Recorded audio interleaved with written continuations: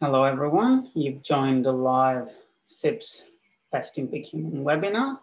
We'll get underway shortly. We'll just allow for a few more seconds for people to join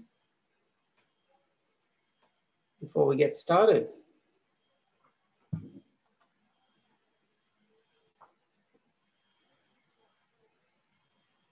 This is going to be an exciting session today. Really looking forward to hearing Watercare stories. So there's still a few more attendees joining. We'll be getting underway shortly. Hope everyone's week is going all right. I'll encourage you while you're waiting just to start making some comments in the chat box.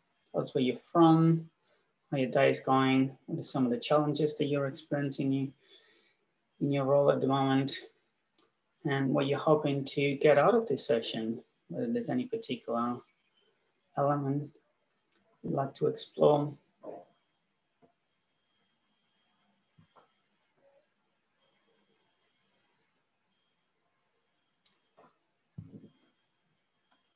Okay, I think we might be ready to make a start.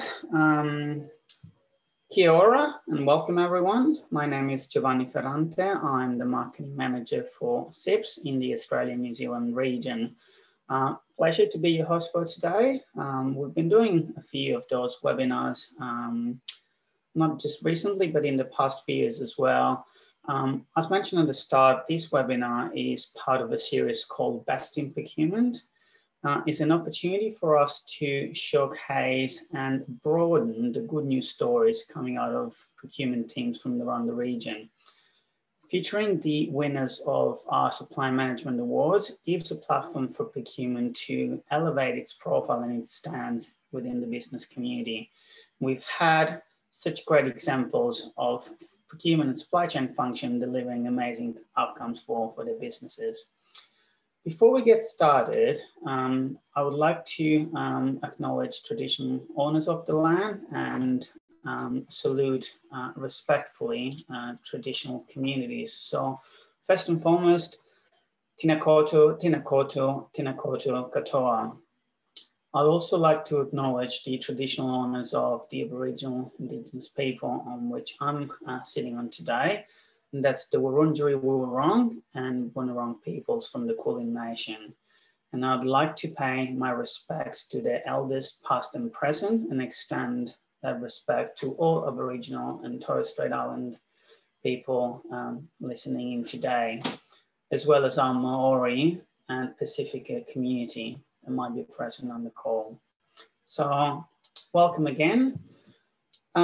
Today's focus will be on the winner of the Procurement Transformation category, one of the most highly contested category in our awards, which is more of a credit to Watercare, who's a winning organization. So this category recognizes large-scale procurement transformation project, and it's aimed at looking at large business process improvement projects that have resulted in improved business outcomes or competitive advantage.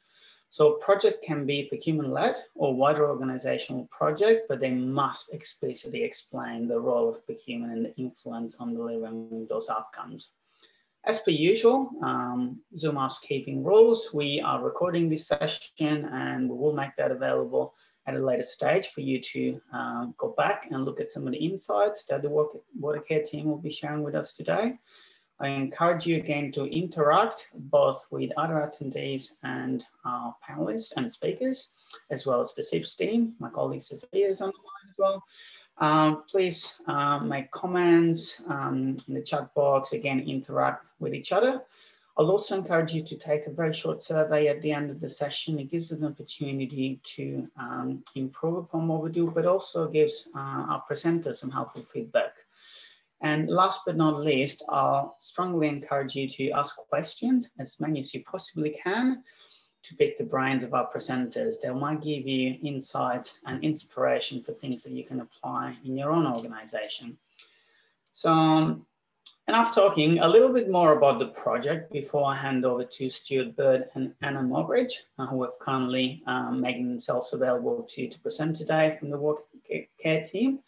So the project that was successful is the enterprise model. So in a nutshell, what happened is Auckland water and wastewater service provider Watercare runs operations intrinsically linked to the environment. So when a company mobilized to deliver an improved low carbon infrastructure, it really needed a procurement rethink. So the enterprise model is Watercare new collaborative procurement strategy, enabling it to deliver its full 40-20-20 vision. And I'm sure Stuart and Anna will elaborate on that. So this vision of reducing carbon in construction 40%, reducing the cost to deliver by 20%, and improving health, safety, and well-being by 20%. So traditionally, Watercare's approach to infrastructure was to engage contractors by project on construction only, and occasionally design and build arrangements. So this would no longer be sufficient. So a $2.4 billion infrastructure program will be achieved through a collaborative 10-year partnership with two constructors.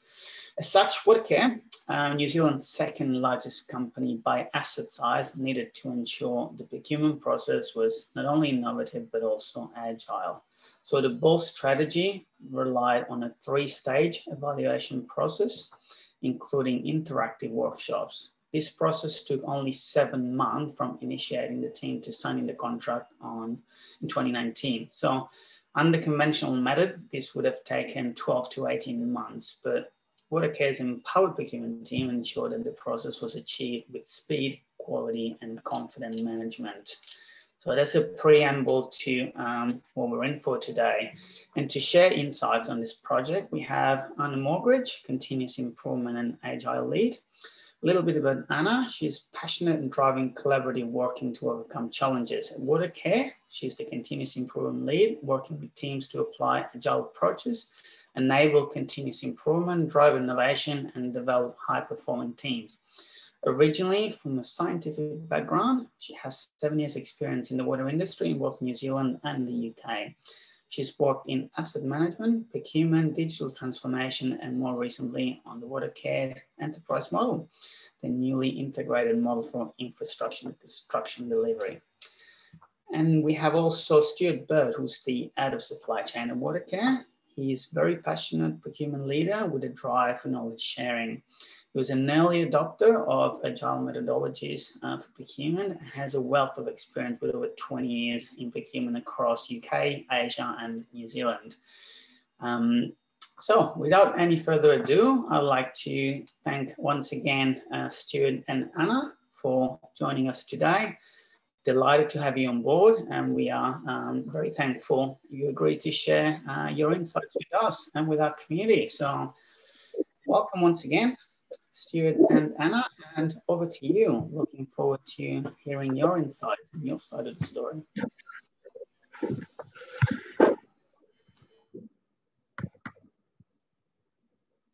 Great. Tēnā koutou katoa. Thank you for the introduction, Giovanni, and thank you for those words in Māori as well. It was very impressive. And thanks for that introduction. I think maybe we can move straight to question time. Look, we will just run through this.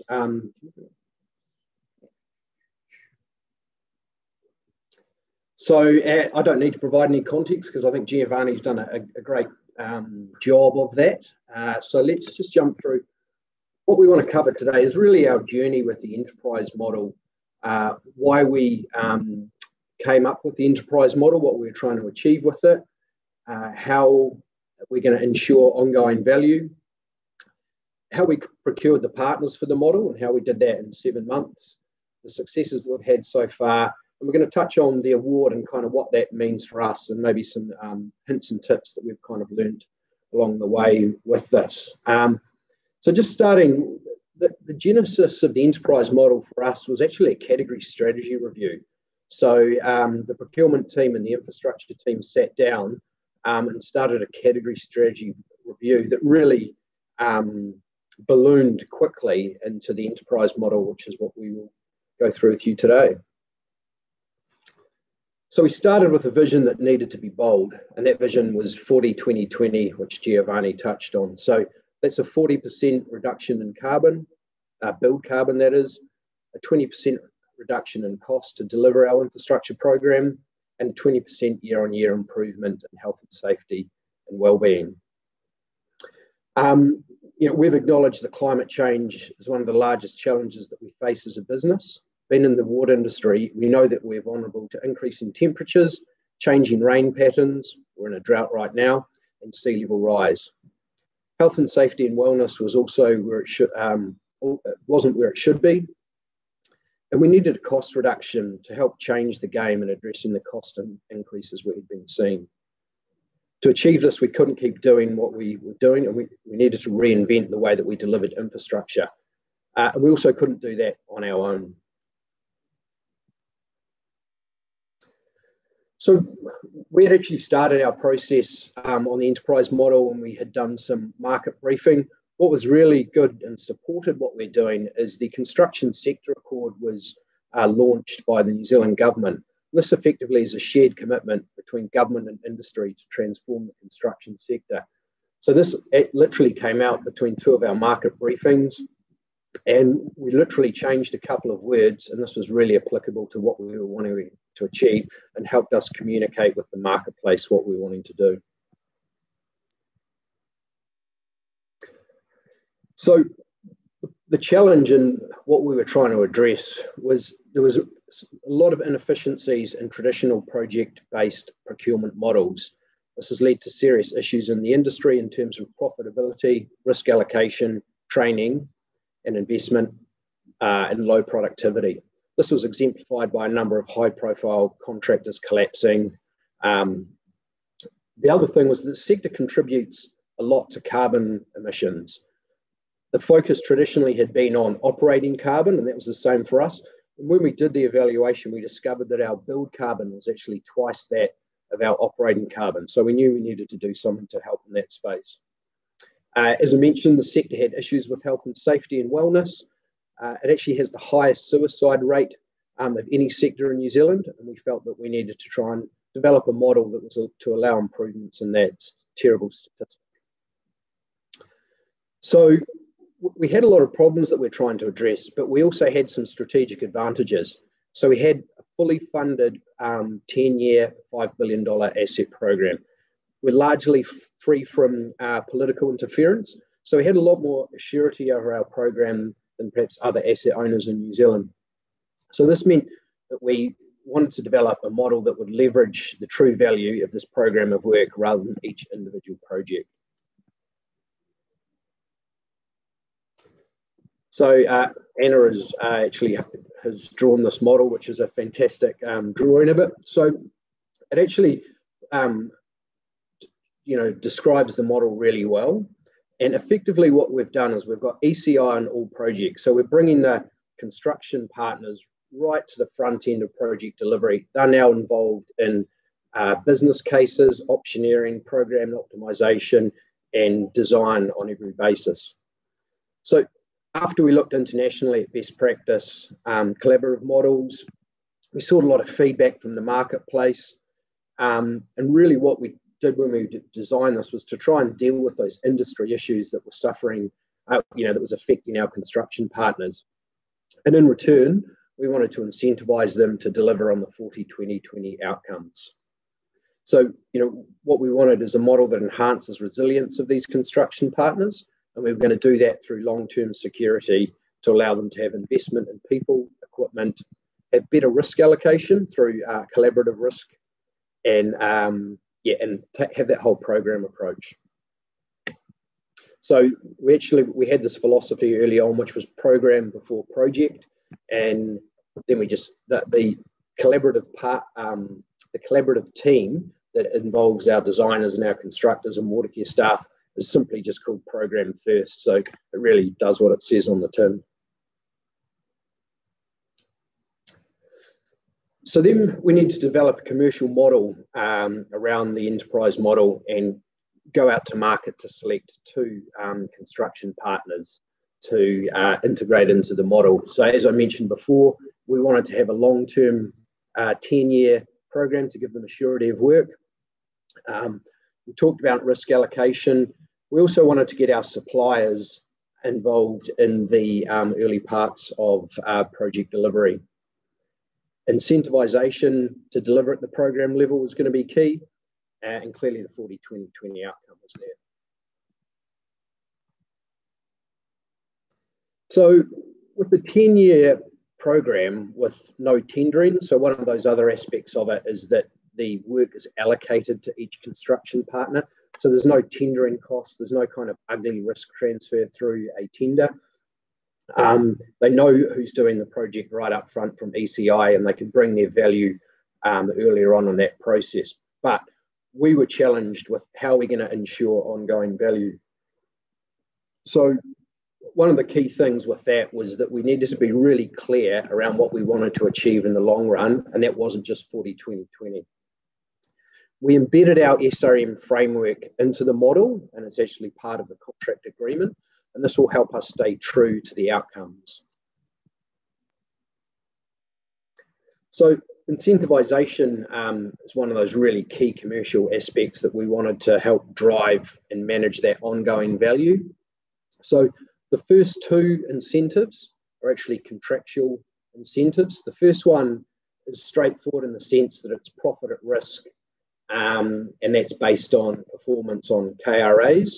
But the interesting thing with that one is both construction partners are subject to the same performance KPI. So that encourages them to collaborate. We used the example early on where if somebody needed a crane, the other partner would be commercially incentivized to provide them with a crane, because that would actually have a financial impact for them in terms of this incentive. And just last week, that actually came true, where we had one of the construction partners loan the other one a crane, for a better program outcome. So the next one is incentive 2, and this is the long-term incentive, which is on a biannual basis, and this is centred on 40-20-20. So, and outperforming 40-20-20. So this incentive pool is generated through savings beyond 20%, and the savings beyond 20%, 80% of those savings are banked by the construction partners and the design partners, and then that's allocated to all of the parties on a certain ratio. So they fill it up with savings, and they get that released based on outperforming 40-20-20. Now, the other thing is we talked about non-contractual incentives, which was 3 and 4. So this was around construction sector scrutiny. We really wanted to publish this model and push it out there in the marketplace, as we believe that this is going to be a model for the future to deliver infrastructure. So we wanted to put pressure on ourselves and our construction partners to make this successful. As I mentioned before, the construction sector accord, we're now a beacon project for the construction sector accord. So both the client, being Watercare, and our construction partners are really invested in making this model work. And then incentive 4 was for our construction partners, and that was marketability for their business. They were going to have a secure pipeline of work that allowed them to enhance their capability, develop their skills, and they can also then market their participation in a collaborative delivery model. Over to Anna. How did we do it? And Anna's a key reason of how we did it in this time. Thanks, Stuart. So I suppose there's two aspects to the procurement transformation that this brings. So one of them, transforming our approach to procuring our construction, which Stuart's talked through. But actually, we think the procurement journey we took it on was quite transformational as well. It's very different to how we would procure construction contractors normally. So the first thing that we're quite proud of this is the time it actually took to do the procurement. So to start with, yes, we put together a category strategy, and we did a bit of market engagement and internal workshops. But from the point that we said, yeah, we're going to do something about this, we're going to go to market and go for a programme view, to the contract awards was 7 months. So that was pretty record time. As Giovanni said, we thought, but if there was the construction projects at this time we were taking to market, it would probably take 12 to 18 months, but we were able to do it in 4 months. So we're very proud of that. 7 months. 4 months. 4 months. I was asleep for a few of them. So I'll just tell you a bit about what the process was and how we managed to do that in that short time frame. So the first thing was we had a dedicated procurement team working on this. So it was a small focused team who used agile methodologies to run this process. So there's probably around 5 people in that team, and it was cross-functional from Watercare's procurement team and some external providers and some of the subject matter experts. And those people were working together in an agile sprint fashion. So that's using 2-week blocks. And every 2-week block, you're very focused on very specific outcomes for that section. And this allows you to take things that are very big and complex and lots of unknown questions and break them down into small pieces that then you can focus on and deliver piece by piece. And we found when attacking this huge, big procurement, we needed contractors to take us forward this program. It was really valuable to be able to do that and break it up. The other thing it allows and it encourages is the engagement with stakeholders. There was a lot of stakeholders involved in this process. We've got our executive team, there was the infrastructure team, our operations team, and lots of people were very bought into how we were doing this going forward. And we wanted to bring them along the journey and the transformation. We didn't want to just produce something at the end and then everyone be in shock because it was so dramatically different. If we took them along the way, it was going to make a lot of difference. So we did lots and lots of workshops with a core group of people. And so to start with, that was maybe 2 or 3 a week. And as we moved on, people were growing in confidence and the hard decisions were made up front. So it allowed us to really speed up after those decisions were made. And we also had, as part of the sprint cycle, a sprint review every 2 weeks. So we gathered together all the stakeholders and the executive in a room and review what have we achieved in the last 2 weeks, what are we going to aim for in the next 2 weeks, get a bit of feedback, and then make sure the next 2 weeks were even more of a success. And what was really good with those sessions is actually the people had already been involved in that decision making through the sprint. So when it got to the review, they were saying, yeah, that's what we said, we agree, we've already seen that, we're already happy. So it meant it was a really smooth process, and we were hardly sending any documents around at all. It was all documented after the decisions were made, which greatly improved the speed.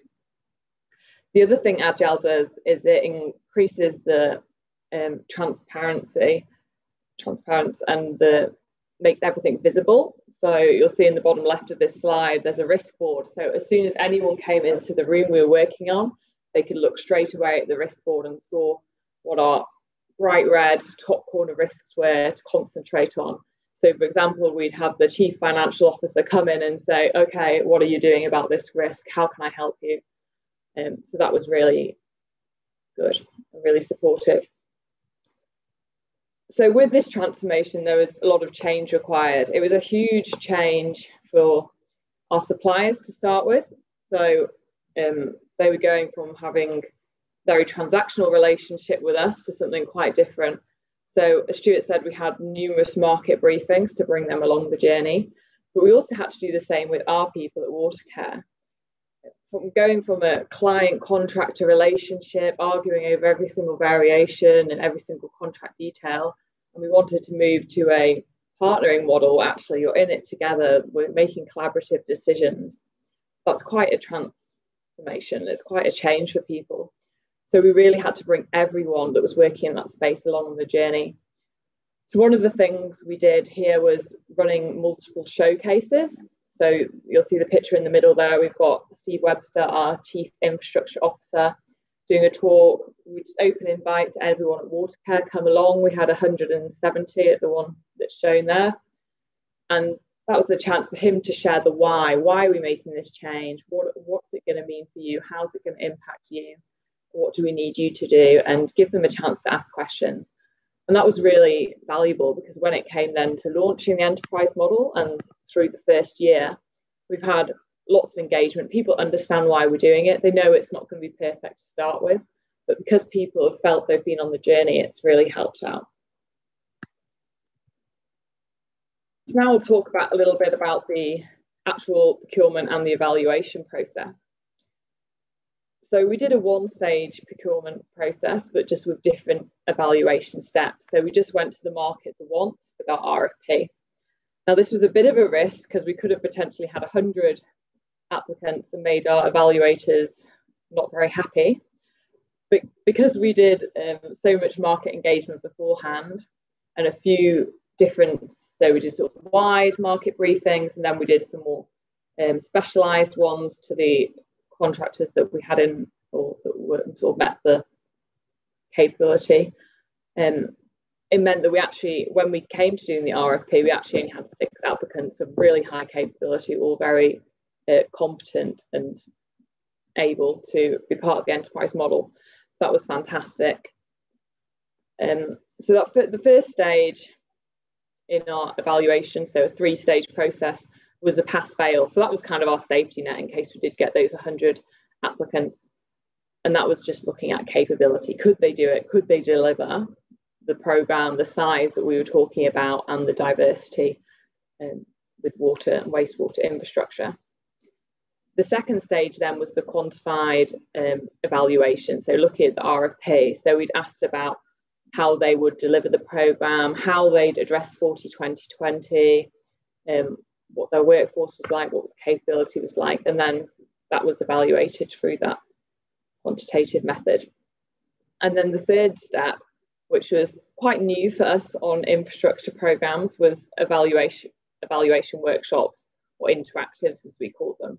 So this was a few separate workshops that had quite distinct aims to them. So we had an executive one where we got the executives from the construction companies up talking to our executives, and that was really where we were testing how bold they wanted to be. Were they willing to take the challenge? Were they willing to take the risk with us with such a transformational different model? Did they want to be on that journey with us? Did they believe in 40-20-20? And then after that, we had a collaborative interactive. So this was more the individuals that would be involved in delivering the enterprise model, seeing how they behaved, how they interacted with each other, what things came up there. And we actually, as one of the evaluation criteria, we looked at behaviour here. We brought in some external experts and did some sort of scientific behaviour assessments as well, and brought that into our analysis.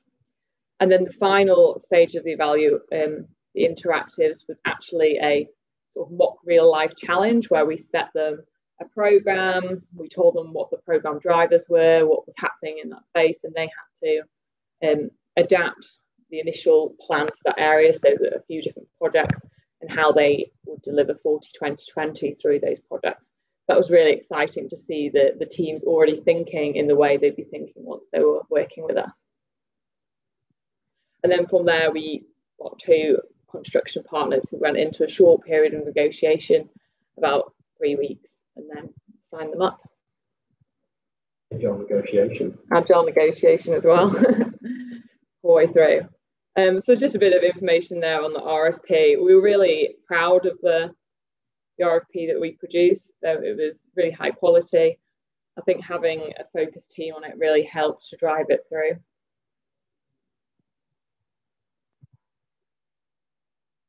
So once we'd selected our construction partners, we had a potpourri to welcome them into our business. And the symbolism of this traditional Māori cultural practice was really important for both parties. And that was around welcoming them into our organisation to establish the collaborative relationship which we desired. So afterward, had the potpourri and announced the partnership. We received a large amount of support from industry bodies, such as Infrastructure New Zealand. And the mainstream media was also very interested in this and published a few articles on that just because of the uniqueness of the model. So, it was quite a good for all parties involved in this to see the mainstream media pick this up and kind of publish it because of the challenge which we are putting down for ourselves. What happened next after the procurements? That was a year ago now that we signed the contract And actually the first thing we went into was a transition period. So this was 12 weeks, time box transition period. And throughout the procurement process, we were very open with saying that Watercare didn't have all the answers. We didn't know the exact details of how things were going to work. We actually wanted to get our partners on board first, and then we'd work out with them how things are going to play out and how we're going to do things. So, for example, the charter was something we collaboratively developed in the transition, and also the KPIs, for example, we developed there. So the transition team was made up of Watercare, and we had the construction partners there, and we also had representatives from our professional engineering services panel that offer the design capability. So that was a panel we already had in place prior to the enterprise model, but we've brought into the way of working. So once that transition was completed, that's when we sort of signed the final contract. So success so far. So how has the journey been over the last year? Well, you'll all know that the last year has probably not been what we all expected. There's been a few hiccups along the way, shall we say. And Stuart alluded to in the beginning that one of the things about the enterprise model is that we wanted to give certainty to our contractors, and we had this 10-year program all lined out, which would have been fantastic if we didn't have a few of these hiccups.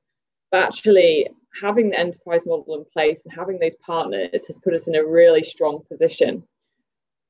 So if we talk about COVID, there's actually, through all that time, we were able to support each other. And since then, there's been what's called the Shovel Ready programme. So this is something the New Zealand government's funding to get infrastructure moving. So there's a few of our projects and programmes of works that are relating to that. So we've had to get quick startups with those projects.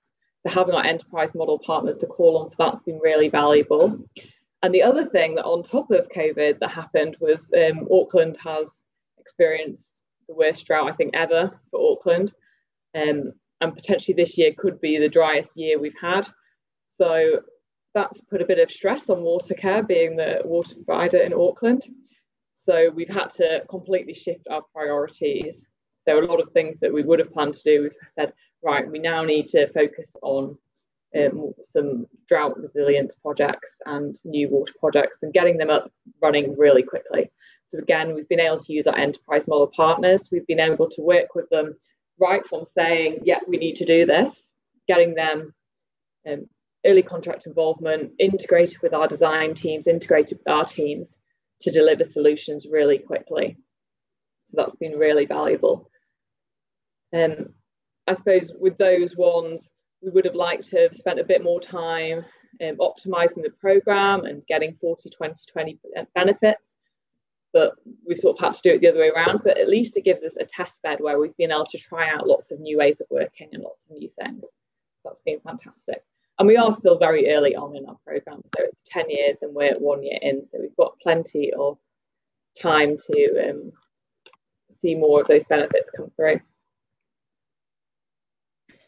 Okay, finally, I'll talk about the award. So back in August, was it? We won the award for Procurement Transformation in the CIPS Supply Management Awards, and this was fantastic. We were so excited.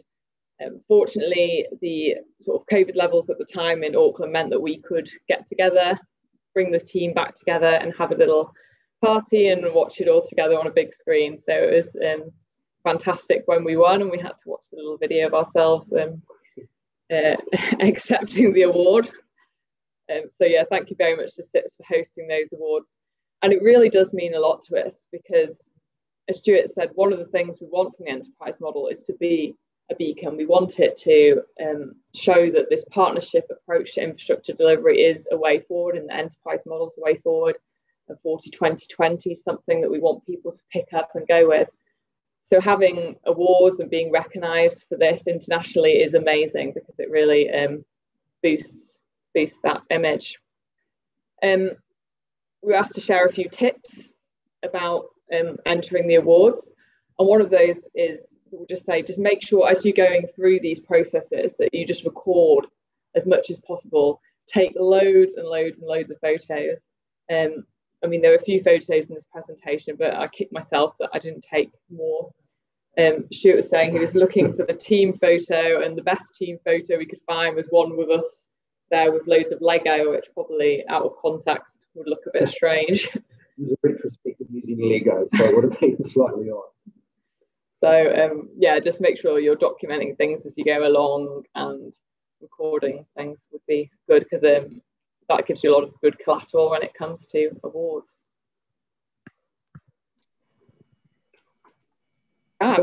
Yeah. Question time. Yeah, I'll stop sharing and I'll hand back again. That was fantastic. Thank you, Jan, and thank you, Stuart. What a fantastic project. I've got a lot of questions myself, but the audience has been very engaged and very active. So let's start with some of the things that have come up. So first question is anonymous. It's asking, how did you capture inefficiency, and how and where do you track them? The challenge in procurement is to justify the savings by addressing the inefficiencies.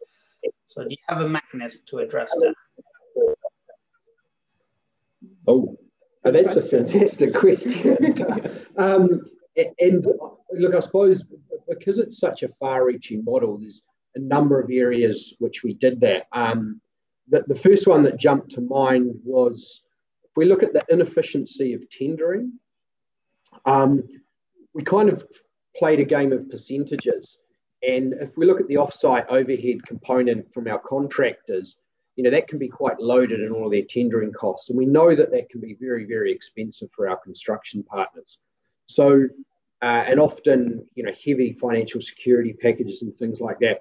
So what we wanted to do is strip that out of that overhead and try and get better at it. So what we did is we said, we're going to pay you to build up your pricing, which seemed crazy and it was a hard sell. But what it meant is we had a benchmark for their pricing, and and the objective is to get better and better at their pricing, both on our side and their side.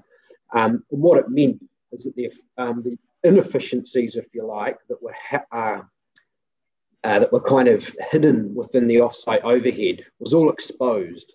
So we knew what we had to work on.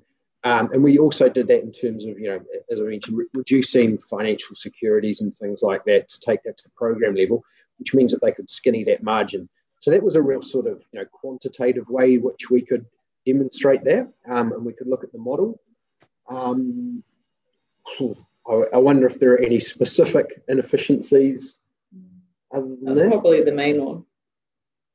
But throughout, having the early contractor involvement should get rid of quite a lot of inefficiencies from having handovers.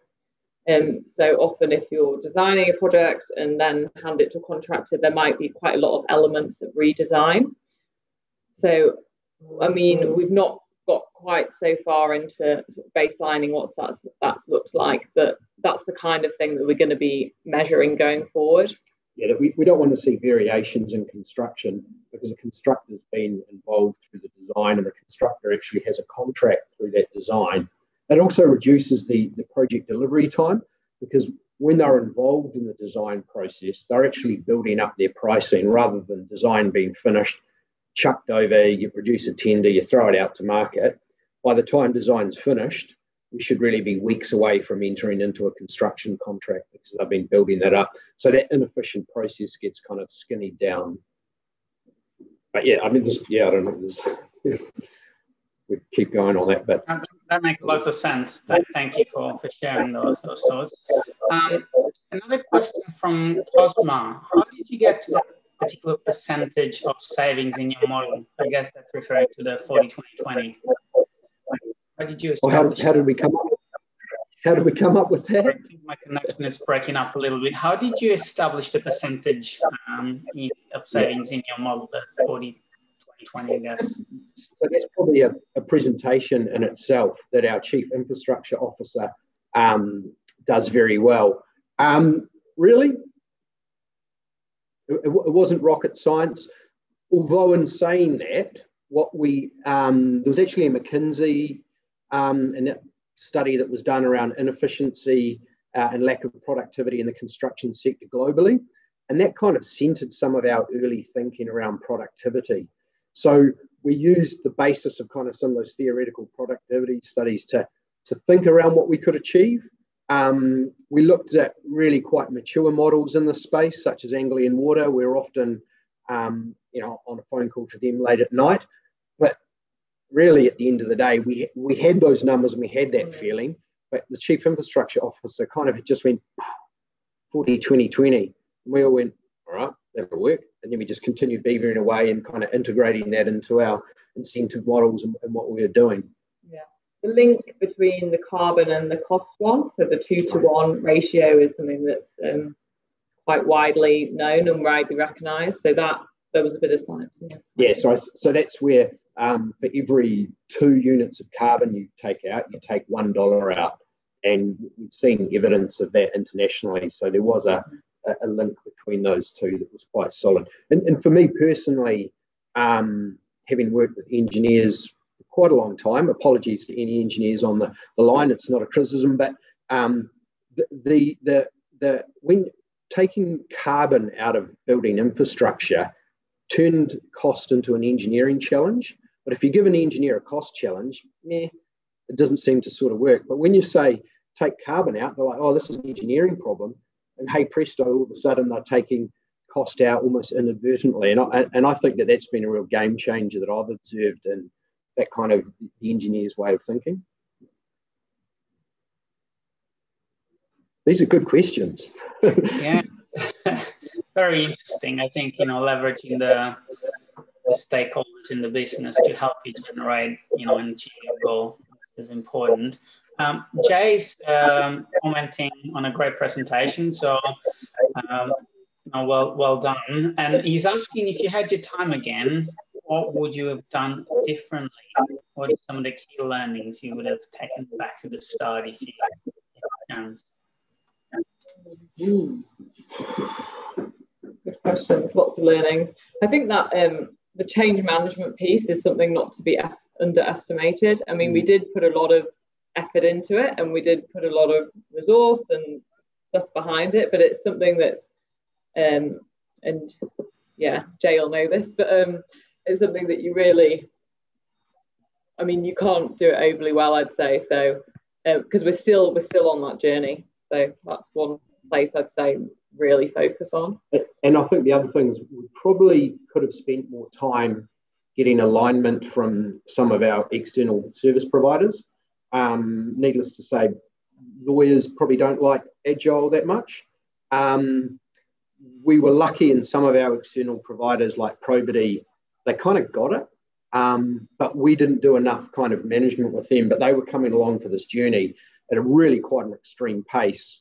And they actually told us afterwards that they would go back into their business and get feedback, and they say, no, there's no way they're going to do it in that time. But they didn't tell us that. They kept on turning up to the stand-ups and making sure that we were following good probity. But we could have brought them along earlier into the journey, so they got that way of working. And maybe I wouldn't have committed to such tight timeframes to the board, because I can only really blame myself for that. But hey, it was a good challenge. Aim higher, and I guess that touches on the other question that came through on sort of the challenges specifically to the agile speed. But you did mention a couple of things on that area. Another question from customer. You mentioned selecting the preferred supply first and then finalizing the KPIs with them. Did that lead to any disputes as the KPIs were not made clear during the tender process? Not really. So we did several steps of the KPIs. So actually, one of the interactive challenges we asked them to do was to come up with some KPIs.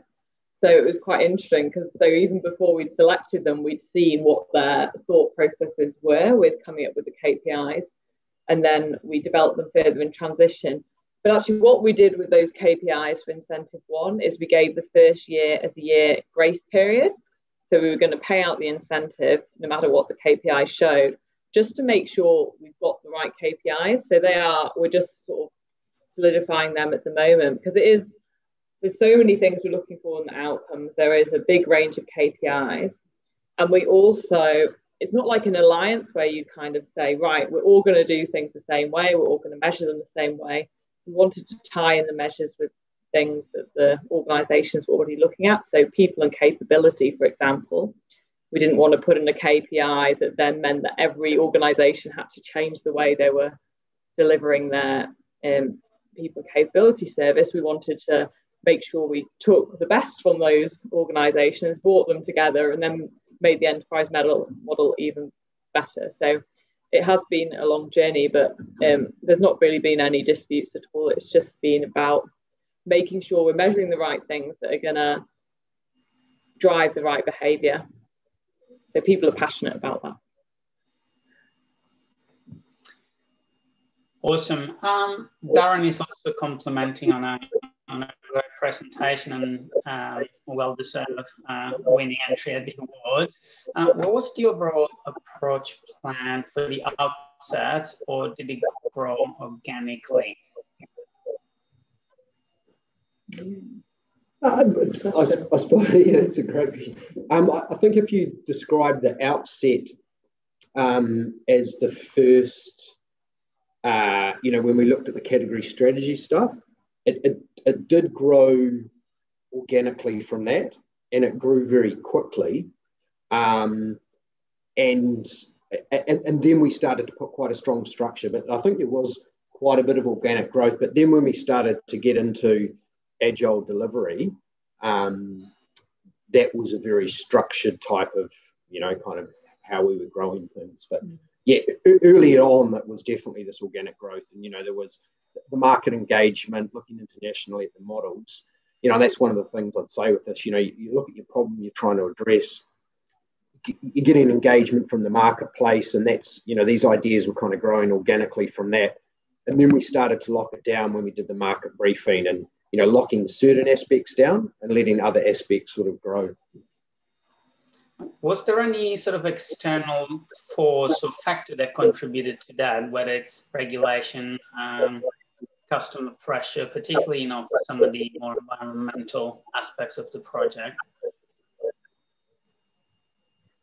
No, probably not specifically. Although maybe the macro environment and why we decided to probably go so quickly is we felt that the timing was right in the marketplace, and we also wanted to be, first mover, if you want to use that term, because we felt that that was right. So we think that kind of macro environment, as things were kind of changing, although the pandemic's changed things, that influenced our timing and when we wanted to go. But other things were happening, like I mentioned, the construction accord, that helped solidify, our thinking and where we were going. And I think it probably gave confidence to the board and things like that, that it wasn't just some, crazy procurement and infrastructure people coming up with some ideas. Great. Raj is as well congratulating you on your work. He's asking whether you could elaborate a little bit on the types of innovation that your partners selected brought to Watercare. So was there anything in particular? If you can say that. So things that we're using to drive 40 2020. Quite a few. We've got a sort of long list of things we're chasing after. A lot of stuff is working with the supply chain, so particularly on the carbon element. So we've done an exercise to understand what our program looks like and where the carbon hotspots are. So we've identified several areas where we can look at straight away. So a big part of our program is pipe laying, pipelines. So there's a lot of carbon in there in the pipe material and the techniques used to lay. So we are sort of looking at trenchless techniques quite openly and materials. So any material, so that's quite a good thing. Also concrete and cement, that's another area that's really high carbon that we're concentrating on. So we've been working with some suppliers to create a bit of a roadmap, how we can reduce the carbon over time, what different levers we can pull at different points to reduce that with them. And we've had really good buy-in from the suppliers on that. They're really keen, and I think a lot of the supply chain is kind of waiting for the client to make the move and say, this is what we're after. And then hopefully that'll open up lots of opportunities for the rest of New Zealand to be able to jump on those innovations. So that's our plan. Other things we're looking at, there's a lot of process stuff that we're working through. So how can we make these slick processes that take out a lot of waste? How can we use lean? How can we make sure we're doing the collaboration up front? So there's still a lot of effort on that kind of thing before we're really moving into the exciting innovations as well. Thanks, Hannah. Another positive comment from Renita. She's asking whether the agile methodology was followed from stage 1 or it started at stage 3 from the evaluation workshop stage. Stage 1, right from the beginning. So we look not right. So I think on the slide, which one is she referring to? Effectively, after we'd done our engagement, so we've done our engagement, we've done our internal workshops to kind of start to do this, and then we actually stood up the agile delivery. I was really lucky that Anna, I managed to sort of steal her back from doing agile delivery in the digital space. So the timing of that was really good. So I was sitting there scratching my head, how are we going to do this in 7 months? The only way we were going to do it was by stealing Anna back. So we got her back, and that was the point that we stood it up. And I think we went out to market in 3 sprints. So it was just a little bit over 6 weeks, 7 weeks to go out to market, which, that was a bit of a celebration and a relief when we did that. So that was kind of the point where we were doing full Scrum agile delivery. Yeah. And we had a bit of experience in doing agile procurement before. So when we did a big digital transformation program, we used agile procurement. So it wasn't new to Watercare, and it wasn't new to the procurement team. Obviously, a lot that we hadn't done it with infrastructure, so it was new to them and some of the external advisors. But it meant sort of Stuart knew what he was doing, and the executive knew what they were doing. So that was good. In terms of the stakeholder engagement and selection, did you use any particular criteria for a big league team like yours? For some of the pictures, there was quite large crowds. Did you have any particular approach to the stakeholder engagement and involvement process? So we had kind of a core, we called them the SME group, so the subject matter expert group. So that had representatives from most of the sort of stakeholder groups as part of it. So they were the core people that were involved in the workshops throughout, and we had at those sprint reviews. But we really I suppose there were some things that obviously we had to keep very under wraps as part of the procurement process. So those people would have all signed the conflict of interest and that kind of thing.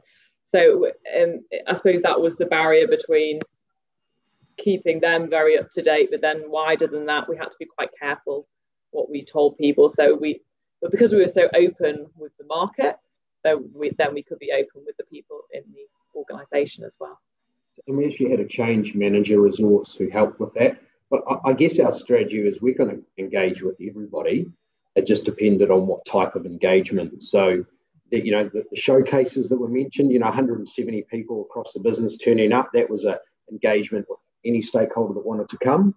Then we had structured engagement with our board on a monthly basis. I've had a regular feature there for 7 months. And we had a steering group which featured all the executive, which was actually on a weekly basis. And one of the things with agile delivery that we found, and thankfully our executive had been through this and was experienced, but they need to buy into that engagement, and to do things quickly, they have to commit to decision making. And that was either decision making which I knew I could make on the spot, or the chief infrastructure officer knew, or we knew at what point, but they knew that they had to make a decision and that they couldn't kind of bat it round and delay the process. Got the last 2 questions, which I think from his mail, which I think we can manage together. I'd imagine he's asking there was some sort of a market sounding or analysis process before you proceeded with the procurement process. Yep. So we at a high level, when we'd identify what we wanted to do, we engaged at a very senior level with our incumbent supply chain. We then did a market briefing, which I think 300 people turned up to, and there was a lot of nervousness in the marketplace around that. And we were really conscious to effectively communicate what we were doing, because the impact that this potentially was going to have, and people had said that it was the hand of God messing in marketplaces and all sorts of kind of crazy things. So that clear communication method, but from the first open, well, they're all open market briefings, but we were really clear on what we wanted. And the second market briefing, we really focused in on the people who could deliver this, and it wasn't the people down the supply chain. And so I think Anna alluded to that, as it meant that through that process, we'd slimmed that right down to, I don't know, maybe it was 15 or so people had come. And then that stage one criteria, which was the pass-fail, we actually didn't even need it, because the only people who submitted tenders were those ones who could genuinely do it. So that real clear communication through the market engagement was really key. And I think it was just 2 market engagements. We had there's a terrible YouTube clip of me briefing the marketplace that we put on Tenderlink so people could see that. But it was that clear messaging, and it was doing 2 things. It was helping us with our procurement process, but it was also helping to give clarity to the marketplace that was nervous around the potential impact of this. That's a good segue in the last questions we have. You've done amazingly well. We managed to answer 15 questions. So, was there any transition plan to move from your incumbent to the new vendors? And did you face any challenges? Why were you transitioning? Not as many as we thought.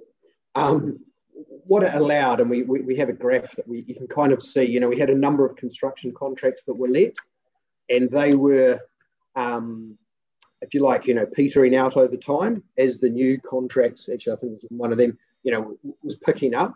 So we did, before COVID and drought, we described it as a bit of a nice soft transition into it. But we didn't actually experience a drop-off in performance with some of those contractors who had missed out.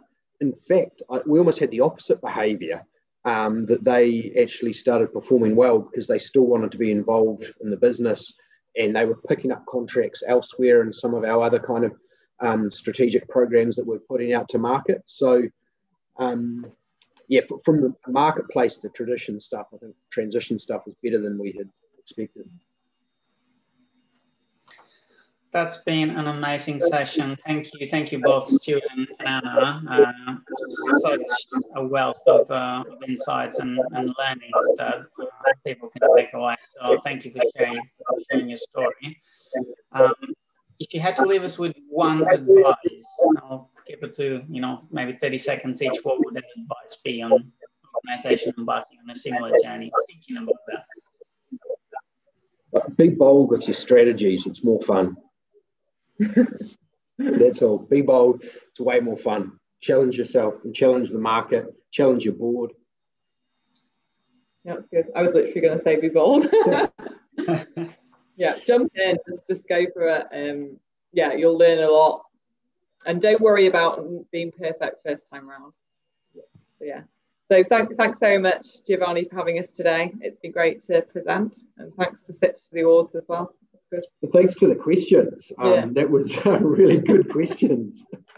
I'd like to get a copy of those. We could use those to improve our presentation. So, thanks to the audience as well for their participation. Yeah, happy to share, and congratulations again. And this is testament of the amazing work that's been recognised, not by CIPS, but a forum of peers. CIPS, puts the platform to enable those through the awards, but the work that you've done has been recognised by other senior leaders in the profession. So hats off to you guys again. Thank you for sharing your story. Before we leave, just a quick mention again, if you can fill the survey, it helps us improve and give feedback on how we can improve ourselves and our delivery of those webinars.